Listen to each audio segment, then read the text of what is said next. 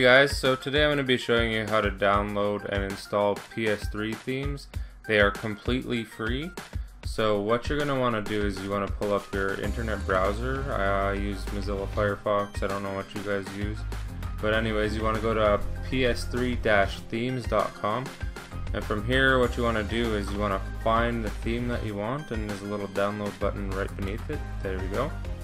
It'll pop this up and you want to save the file. This is going to take about 30 seconds for me. It's kind of a little slow.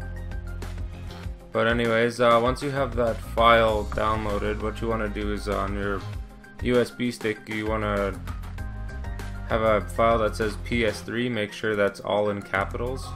And in there you want to make a new folder that's named theme. Make sure it's all capitals.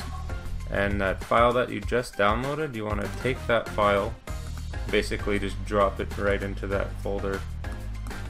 So this one, it'll say, the file should say .p3t, and from here I'll meet you guys on my PS3.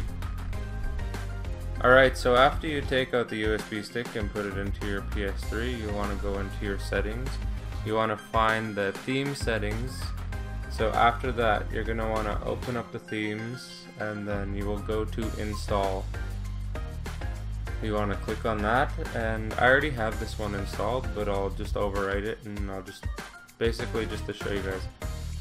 And if you guys need the links, I'll put them all in the description. Anyways, thanks for watching. Peace.